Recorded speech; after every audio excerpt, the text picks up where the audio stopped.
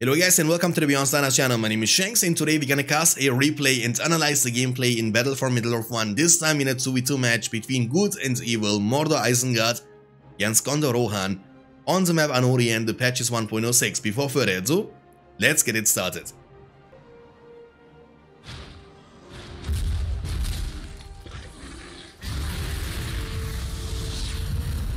At the bottom right side of the map we have the red Gondor player Aegon. His ally at the top right side is the green Rohan player Tryon. They are against the grey Isengard player Oswald, and his ally at the bottom left side is the yellow Mordor player Bambi. It's a nice matchup, good against evil, Mordor Isengard against Gondor Rohan. I like this. Early on for the good side, in this case Gondor and Rohan, they will have to try to deal as much damage to the economy from the evil players as possible. Because evil factions in BFME1 are scaling quite hard into the mid-game, and if you don't kill the lumber mills early on against Mordor or Isengard, you will be in trouble later on, trust me on that one. Rohan player starting with 2 farms inside the base, as Gondor player was starting with a blacksmith and a farm instead. On the other side, Isengard's player was building 2 furnaces first for economy, while the Mordor player was getting the Hobbit recruited, the Gollum recruited, sorry, and also getting a Orc pit. That's unlucky. Look at this. Look at this, guys. Oh, that's so unlucky. The troll is gonna fight for the evil part. Obviously, because troll is evil as well, as you guys know. He doesn't care about friends and photo. He's just gonna slap the orcs as well, just like that. But nice defense from the troll. It was kinda lucky for the evil side. Because in a one-on-one situations, the peasants, they would be able to deal with the orcs, no big deal. During all this time, the Gondor player was able to reach the slumber mill at the bottom right side. He will try his best to take it down. Eye of Sauron is gonna be used for... And look at this, guys. The Gondor player is getting 3 farms under his control. Rohan has only 1 farm outside.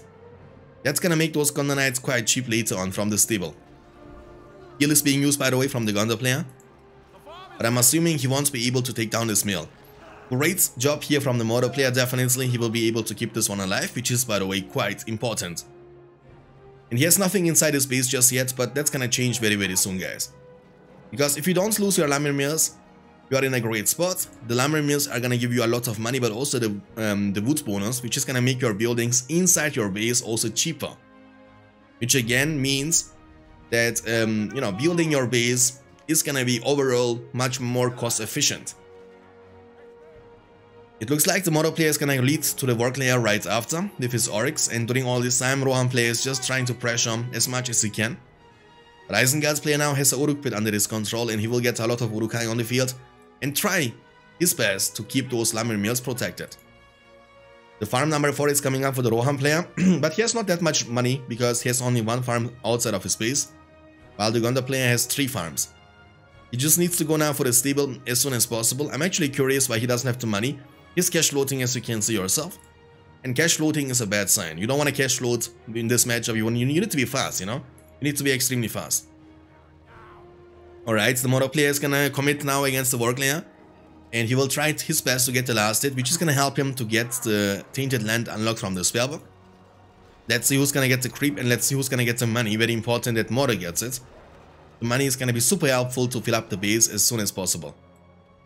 And the Mordor player was also able to get the money, which is quite nice. This money now he has can be invested into making some more slaughterhouses, like in this case, for example. Smart move here from the Rohan player, killing these workers from the mill, which is very important. If you realize that you can't take down the mill, all you have to do is kill the workers instead with the Hobbit, which is quite important in this matchup. And once again, hurting the economy from the Mordor or Isengard faction is game winning. If you can't do that, they will have a lot of money, and by the time you get your upgrades on your Gondor Knights, they will have pikemen, they will have trolls, everything on the field to defend themselves quite easily. The stable is coming up now for the Rohan player. He was not going for any heroes, by the way, guys. The Hobbits are doing a nice job, I need to say. But so far, not a single mill has been taken down.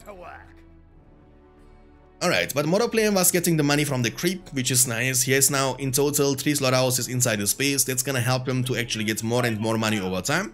During all this time, the Gondor player is building his base. Remember, he has 3 farms under his control and 2 farms inside the base. That means the Gondor Knights now are gonna be very, very cheap. They're gonna cost much less now with the food bonus. As you can see, they cost 600. They would normally cost 800 instead. So 200 resources cheaper, which is very, very efficient, trust me. On the other side, we're gonna have also some Rohirrim coming up for the Rohan player. This is something I don't like to see that much. I feel like the Rohan player should be getting his Eomer on the field instead. Try to get this creep with Eomer. Get him level 4 as soon as possible. Eomer Horselord leadership can actually stack with the Theoden and his glorious charge / leadership. So you can make your Rohirrim archers later on, but also the Gondor Knights from your ally quite strong. Smart move here by combining this Orc Archer Battalion, which is level 3. And remember, in the worst case, he can have the Eye of Sauron plus the Tainted Lands and even the War Chant from his ally. That means these Oryx, they can be very strong. So committing against them should be kinda avoided. At least right now. We have some pikemen on the fields now to deal with the Gondor Knights, very important. The game is being on-host from the Mordor player, Bambi, so he has, you know, slight advantage in this matchup. Doesn't matter that much for Mordor though. And also, you know, kinda challenging for the good players, Gondor and Rohan, because playing off-host with good factions in BFME1, it can be actually quite difficult. Alright, we have also combos around this side. The Rohirrim, they need to be careful because they are not as tanky as Gondor Knights, by the way, in those kind of situations. They might be in trouble. 1 power point collected for the Isengard's player. He's gonna try to collect for 2. He's microing around. He will be forced to disengage now. He's lucky that Isengard has no towers around this area. Otherwise, he would be in a really bad situation. I mean, he's gonna be in a bad situation regardless, because there is a tower now. All he can do now is go all the way around, hack this wall in order to be able to survive with the Rohirrim. Otherwise, he's gonna lose them. Oh, he's actually going from the top right side, and I take it back. He will be able to get away, which is quite nice. On the other side, the Mordor player was, I'm assuming, able to get this creep at the bottom right side. And Gondor player is also gonna be able to creep this Warg layer now. He's luring the Wargs from this creep also to his own base, which is gonna help him to get the power points he's looking for. I'm assuming Aegon, the Gondor player, is gonna try to get Gandalf on the field, and that's why he needs the power points for Gandalf, which requires you to get 2 power points from the spellbook after the heal. On the other side, Isengard is pretty much untouched, as well as Mordor, so they have a lot of money right now. And Mordor player is actually building up now a troll cage in his base, so they're gonna be in a really safe spot very soon. Because trolls and pikemen from the Isengard faction are gonna be a nice counter to everything what the Gondor Rohan team has on the field right now. And also smart move, by the way. It's very important to actually go for a teamwork like this.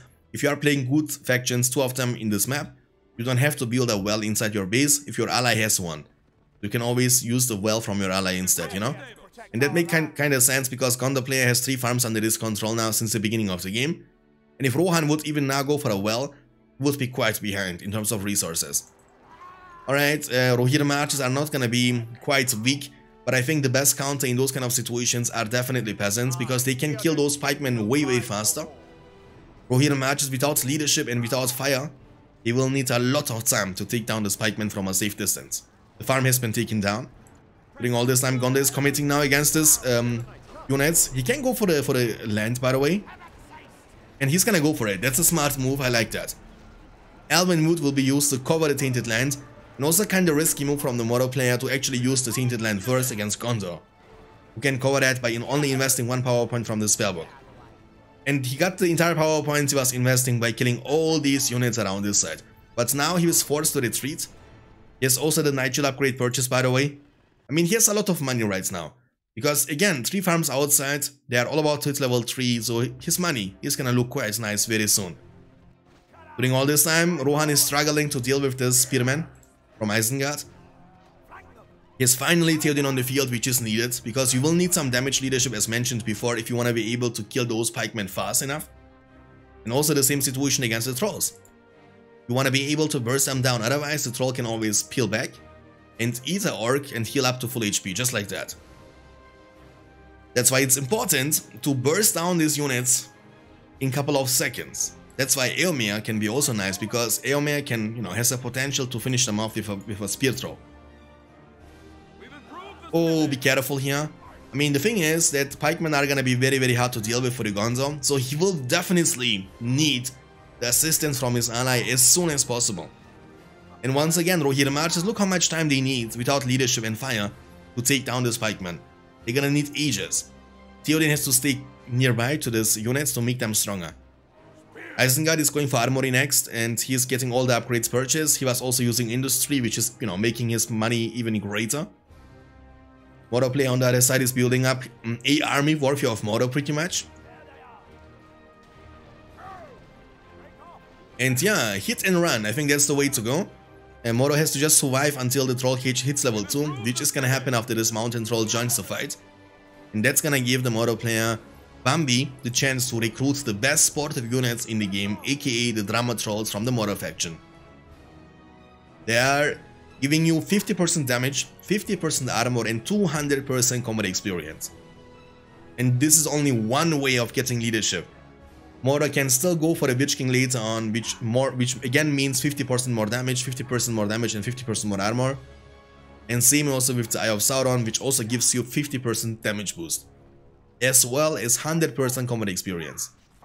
That means your units are not gonna hit like a truck, but they're gonna also level up like crazy, trust me. Like after killing one unit, they're gonna hit potentially level 10 instantly with this much combat experience. Rohirrim archers without upgrades, you need to be careful. Trample is incoming. Wargen is gonna be used from the Isengard player. The Gondor Rohan team, they need to be extremely careful now and peel back as fast as possible. The thing is, this is not gonna become any easier for the Gondor Rohan team right now, because they are missing AOME leadership. They are missing GC, which is called Glorious Charge from Theoden level 4. They will definitely need some trebuchets later on from the Gondor player, because that's the only way, to be honest with you guys, to deal with this massive Isengard army, with this massive leadership, which is almost making them invincible to any other damage but from trebuchets. I mean, the thing, what I like about this situation for the Gondor Rohan team the most is definitely their mobility. So they have a lot of tools to hit and run, deal damage and peel back whenever you have to. And the slow units from Isengard, they won't be able to catch you as long as you keep running away. So ideally, you want to get as many power points as possible. That Rohan also has the Elven Wood unlocked. With double Elven Wood, you might be able to do something, because Elven Wood in BFME1 works like a freezing rain. So it will nullify the entire enemy leadership on this spot, which can give you the time you need to burst down some important units / heroes later on from the Isengard player, for example. I'm assuming he's gonna go for Lords later on to be able to get, a hero on the field that can counter all the other heroes in the game with his cripple ability. And for that reason, all they have to do is just buy time. Try to keep the Mordor Isengard team busy and let Gondor player get his Gandalf on the field, let him get some trebuchets on the field later on. Very important. I'm assuming the Mordor player is gonna try to save now for the Witch King. He was also using industry on his ally space, by the way, guys. Which is smart, because Isengard in those kind of situations needs definitely more money than Mordor. Because Isengard has expensive units, he has to upgrade every single one of them. Mordor doesn't need that much money right now, because he can just sit in his base with the drama trolls and, trolls, and he will be good to go. I mean, ideally in this matchup, what Isengard's player has to do is he has to send at least one combo battalion in each base to have some protection against the Rohirrim archers. Because once a Rohan player has fire upgrade purchase on his Rohirrim archers, they can actually burst down these trolls in seconds, even now. Look how much damage he's able to deal. And he has the potential of kiting, he can hit and run all the time. And he will be able to save the Rohirrim, which is quite nice. But now they have the Drama Troll leadership, which, by the way, once again, is the best leadership in the game for the combos, for the infantry units.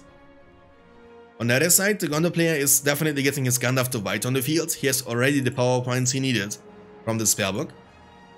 And he's already making a spot in his base, ready to build up the workshop, which is gonna allow him to get the trebuchets on the field, which, by the way, is also necessary in this matchup.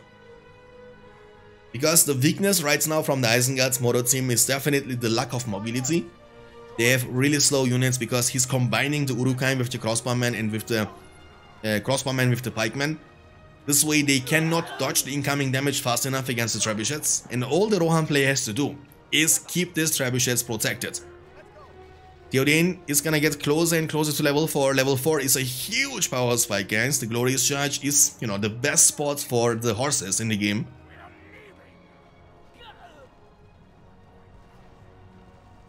And yeah, I mean, looks pretty nice to me. Right now, here's Gandalf on the field. Now they can pressure from both the sides and keep the Mora Isengard team kinda in jail. I mean, they are kinda in a bad spot right now. Definitely, Lords is gonna be needed. Warden is gonna be used on these units. And that's gonna be enough to force the Rohan player to retreat. And also Armory is coming up now. He was already able to, purchase the heavy armor and the Benekeri upgrades. He can also skip the blades in this matchup because he has his ally with the Gondonites and Forged Blades. He was using Bizarre Blast, but I'm assuming Isengard's player was able to dodge. But Gandalf got still level 6. He will be able to catch this Drama Troll as well, which is a nice catch. Look at this damage with this Gondonites. And they have also now 200% combat experience because Gandalf is nearby. And with that being said, Rohirrim Archers, Gondonites, but everything around them as well, including the heroes, are gonna level up like crazy when Gandalf is close by. No Lords on the field. There is Lord. Oh, I didn't even see him, my bad. Lord was able to cripple down Gandalf. Rest in peace, white guy. There is no way you can make it out alive. I mean, they have heal, they have double heal, but it is not gonna change anything. Look at this level, guys, from this troll. The Gandalf Slayer. Level 7, just like that. I mean, what I was saying before, remember, like Drama Troll gives you 200% combat experience and Eye of Sauron gives you additionally 100% combat experience as well. So all that combined, quick math, that is 300% combat experience. And you kill the most expensive hero, the most broken hero in the game, Gandalf the White, just like that, with a troll. And he gets from level 1 to almost level 8 instantly, which is quite impressive. And yeah, once again, Lords is the best hero to deal with strong heroes like Aragorn, Gandalf, Theoden, because he can pin them down for multiple seconds. In those kind of situations, you have more than enough time to burst down Gandalf, even with 2, 3, 4 heals, it does not matter. And because of the combat experience, Lords is also gonna be able to level up quite fast. You will see what I mean once he's able to share some experience with these allied units around him. And now the commitment against this base, because I mean, I think they should be trying to take down this Rohan base instead, in my opinion, because this base is gonna be in a safe spot now with this trebuchets being inside. So the trolls are gonna get knocked back or knocked down when they're gonna try to commit against this wall because of the trebuchets, and Mordor player has no Witch King on the field or not an Nazgul on the field just yet to take down those trebuchets before they have to engage.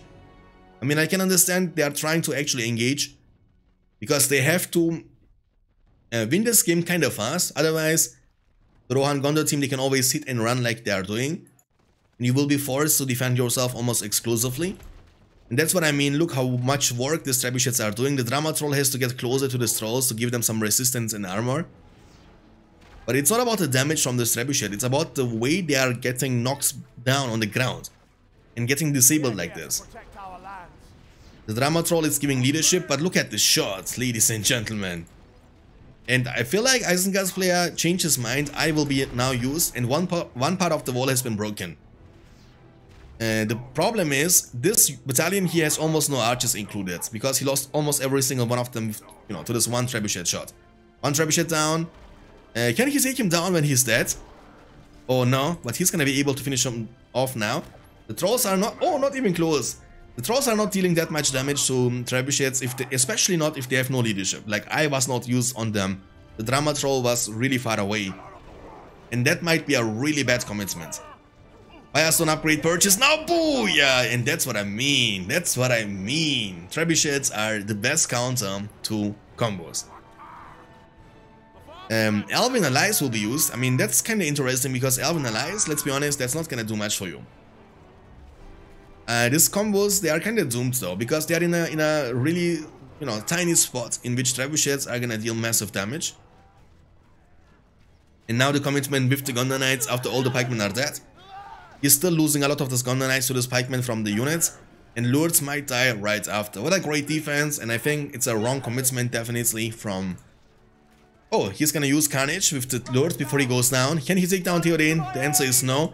Theoden might share experience, and he will share experience, and look at this, ladies and gentlemen, Theoden's level 4, aka Glorious Charge, is unlocked, which is a huge spot for the Gondonites and for the Rohirrim Archers. And that can change everything, literally. I mean, they are in a great spot right now. They have, you know, really highly leveled contenders. Look at this, level 9, level 6. Theoden is level 4. You know, Lourdes also has been taken down. Faramir is on the field, almost level 4. Gandalf, he was not able to get Gandalf back on the field because he has not money right now. He was forced to get multiple trebuchets, of course, for defense. So Gandalf is not gonna join the battlefield any soon. We will have Freezing Rain ability available for Isengard now for the next fight. It's a bad commitment, you don't want to trample into this pikeman. They have still a lot of leadership, don't underestimate that. Lourdes is getting revived. And that's for death and glory, ladies and gentlemen. Freezing Rain is going to be used, but I think Elven Wood is going to be used now for the trample.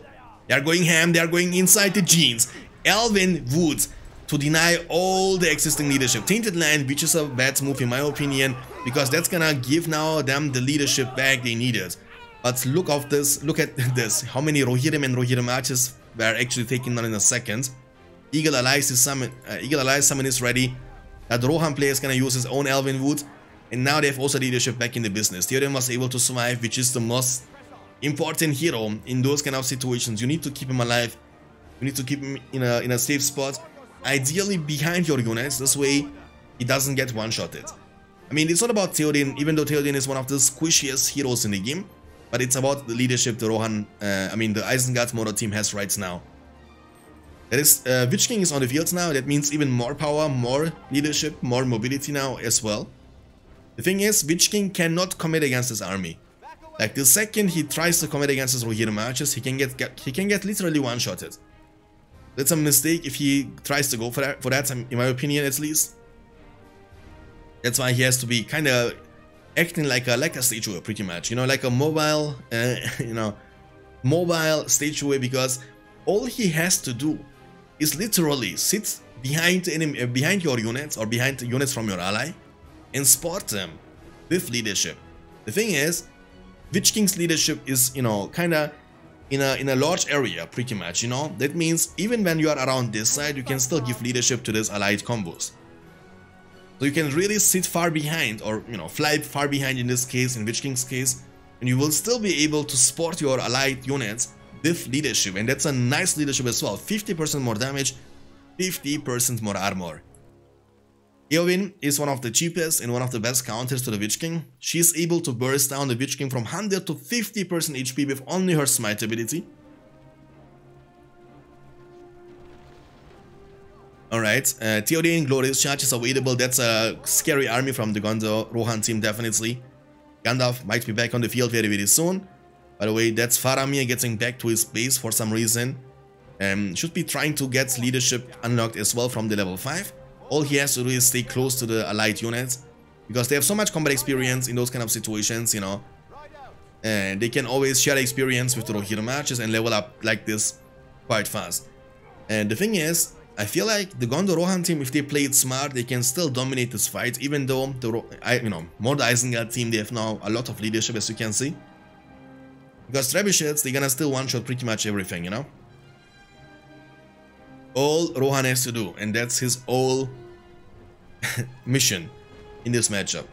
Keep those trebuchets protected against the Witch King, because the Witch King is gonna definitely try to commit against the trebuchets. He's gonna try his best to take them down. And when the Rohirrim archers are nearby, he's not gonna be able to do that, because he's gonna get one-shotted if he tries to do it. Right now, the trebuchets are not protected.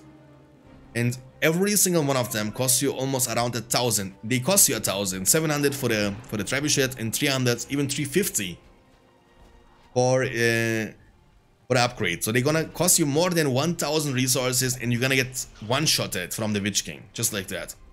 Eagle Summon, I don't know about that. I mean, Eagles, they're gonna also get one-shotted in those kind of situations. Bambi, the Mordor player, is asking his ally for help. Look at this, guys. Now you see them, now you don't. Just like that. Level 6 already by killing a couple of units. And they are leveling up like crazy generally. From level 2 to level 4 after killing 2 Rohirrim archers, just like that. A lot of leadership. Elven Wood is still on cooldown. Committing against this army is not a option. They are just too strong. One of the Eagles was able to survive. Gandalf is almost back in the business. And Glorious Charge for Death and Glory. Does he have rain? Does he have land? Yes, he has land. He's going for a trample. Beautiful trample is incoming. Tainted Land took over. Eowyn got one-shotted, by the way. I heard her screaming. Aragorn is on the field. They have lots of leadership. Rain is still on cooldown. But this is currently the land from the Mordor Isengard team. Going for a trample in those kind of situations is definitely a mistake, because Glorious Charge is off and everything is getting one-shotted. Aragorn got crippled down.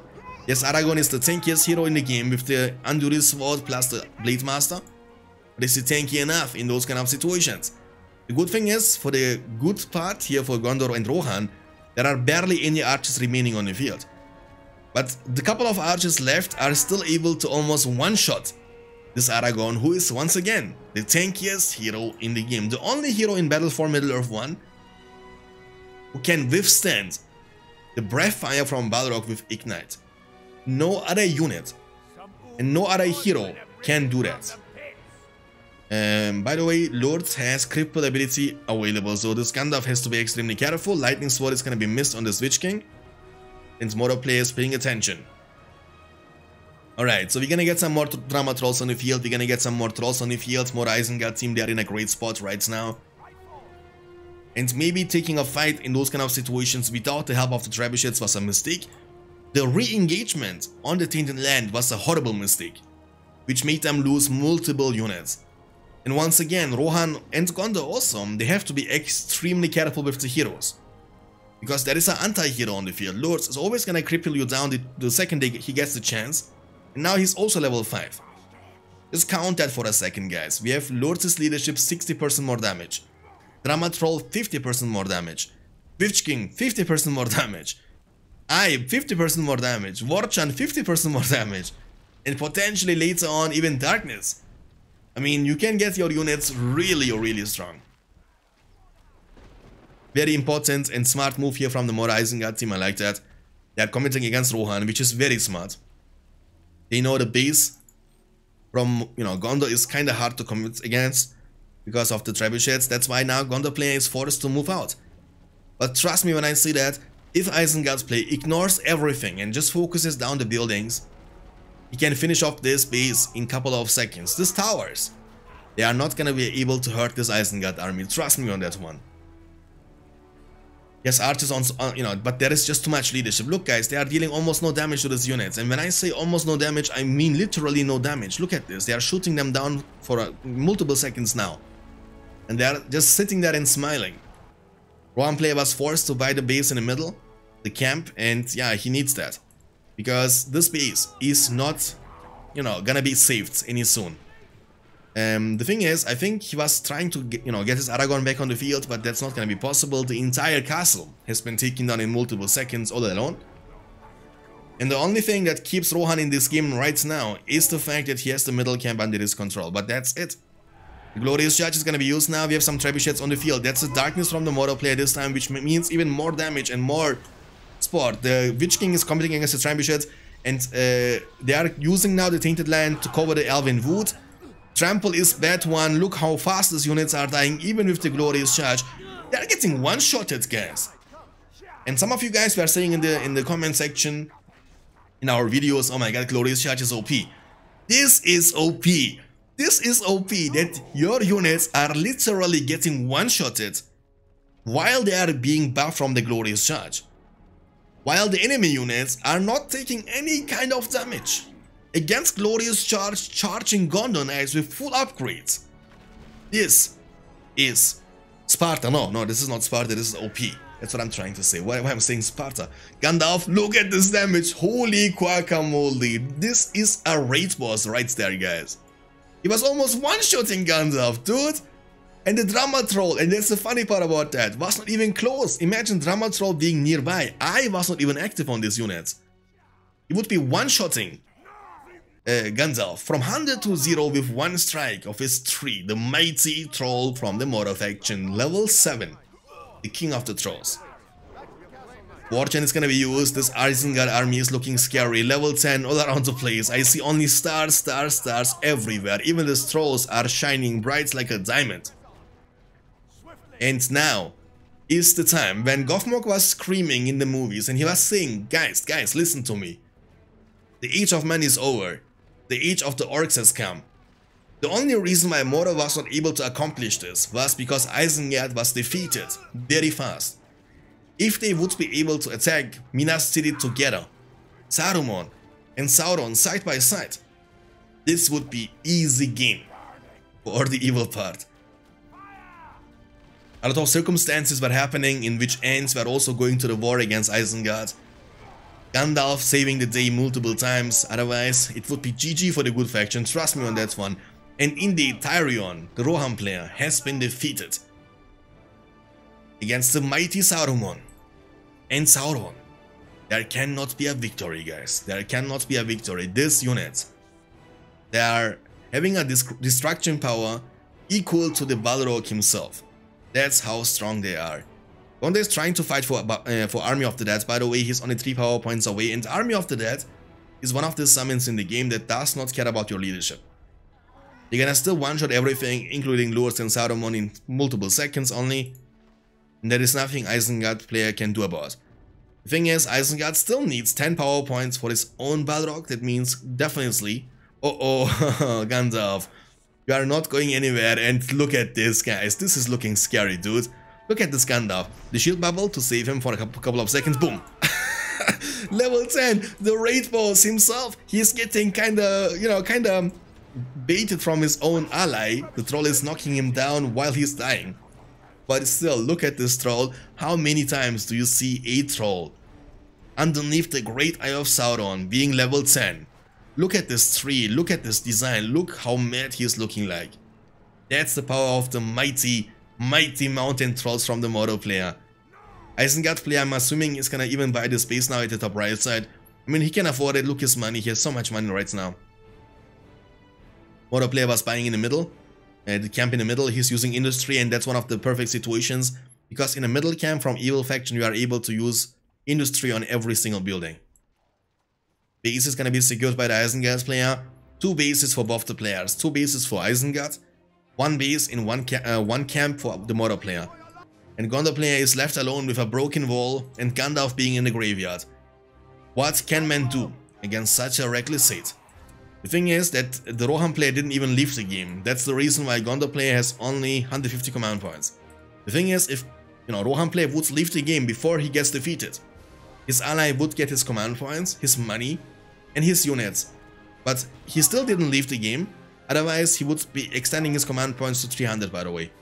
Eagle Summon is ready, but there is no point of using it. Because let's be honest, guys, I'm giving the Eagles 5 seconds, max. They're gonna not make it alive after 5 seconds, trust me. The power is just too great. It's like, when Vegeta was saying, what's the power level? It's over 9,000, and he was talking about this army, my man. He was talking about this army. And look at these Eagles, the second they get the chance, the enemy combos, I mean, look what's gonna happen now to this combo, to this Eagle. Without leadership, by the way. This has no leadership, it's only level 4. If this level 10 unit or level 5 units here is gonna get the chance to attack them, 1 second. And look at this level, this was level 3, now it's level 6. From killing 1 Eagle, the combat experience is also crazy, and Eye of Sauron was not even used. Stable level 3, he has a couple of trebuchets, he's trying the best to get the Army of the Dead unlocked, but again, that's not gonna change too much. Because Army of the Dead won't be enough to win you the game. It's gonna be still satisfying, because you will get the chance to kill the entire Isengard army. And I think that's the only reason why he's trying to do it. And he needs to know that this is not gonna make him win this game. And today, the evil is gonna be victorious, guys. 1.5 power points still away from getting the Army of the Dead unlocked, the Oathbreakers. He's trying to get his Gandalf back on the business. The thing is, Gandalf can't really do much. Now, this is the march of the mountain trolls, not of the Ents this game. If Gandalf comes out now, he could be easily lighting this Witch King, and Witch King would be dead. But it's Faramir joining the fight for now. One arrow is dealing a lot of damage to trolls. Normally, it deals like 0 damage almost to the Witch King. It's, however, very effective. Oh, Gandalf in the last... Gandalf, he's coming into the fiesta. He came on the field and died the second he joined. I have never seen that, dude.